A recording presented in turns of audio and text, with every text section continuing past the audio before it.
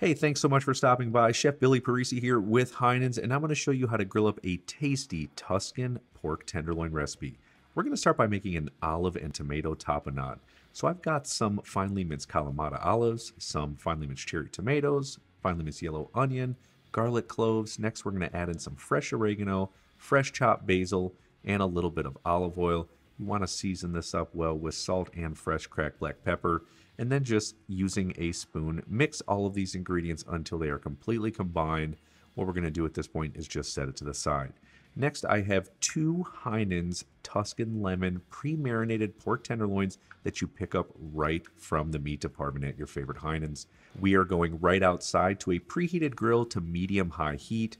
We are going to add on our pork tenderloins. And what we want to do is grill them for 3 to 4 minutes per side. Remember, there's going to be 4 sides here. So it's going to take in between 12 and 16 minutes until it reaches about 150 degrees Fahrenheit internally. You should also be able to get a little bit of a char on the pork tenderloin. That is the entire point of grilling.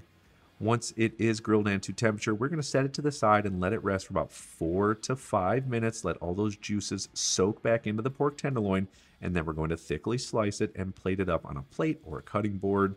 Then I'm going to generously add on that tomato olive tapenade over the top and serve it to the side for a little bit of extra. And this is one amazing, quick to make weeknight meal.